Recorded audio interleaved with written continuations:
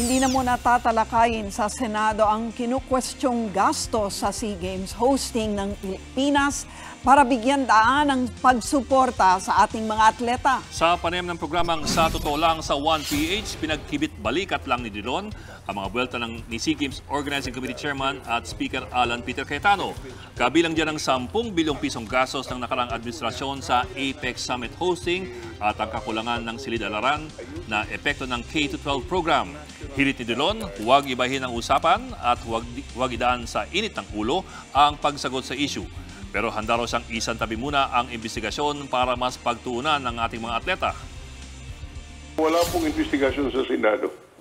So yun na muna. Dahil po, nandyan tayo para suportahin.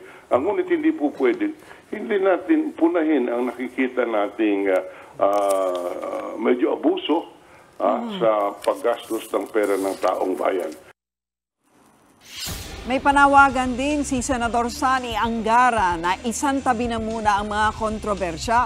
Pangamba niya baka ma-distract ang ating mga atleta sa dami ng mga issue. Dapat daw ay nakafocus sila sa harapin nilang kompetisyon.